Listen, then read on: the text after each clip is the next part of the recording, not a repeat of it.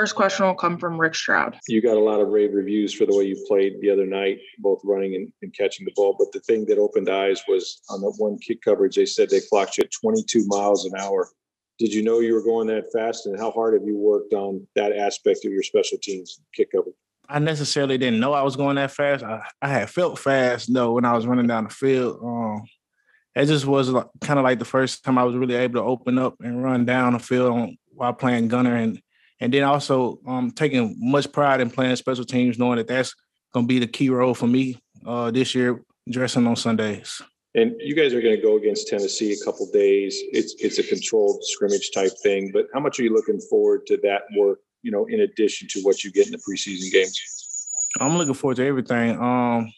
Just this experience, kind of be able to play games, go out there and just play, have fun. Not really worry much. Just take it for what it is and play football.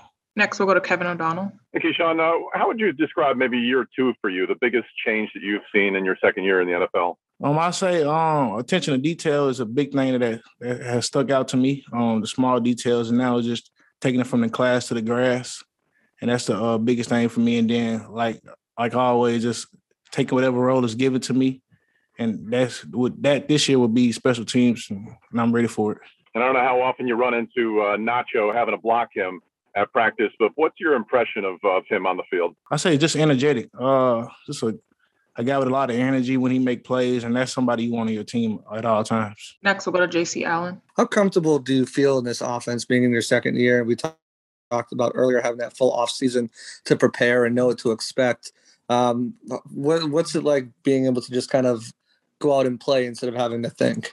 Just with this being my second year, I'm way more comfortable than last year, just understanding concepts, what the quarterback wants from us and where I need to be on the field. That's like going back to the first question, small details, which sticks out a lot. And that's something that I have picked up on within my first year. And now going into year two, I'm a lot comfortable with what I'm doing out there. So I'm able to kind of just play more than just think. Next, we'll go to Joey Knight. How much special teams, if any, you had to play at Vanderbilt back in the day? I really didn't play special teams at Vanderbilt. This kind of, I ain't really play special teams. I ain't really play special teams high school, college, so like all this is kind of new for me. But I'm willing to accept whatever challenge is ahead of me, and that's kind of how I always been. That kind of leads to my next question. Obviously, I saw you line back up in kick return. Have you ever, last time you'd lined up for a kick?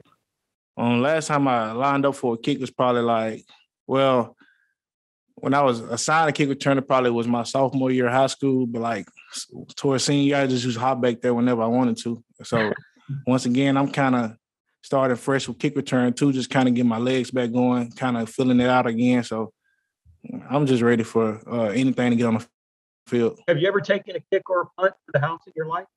Yeah, high school, whenever I got back there.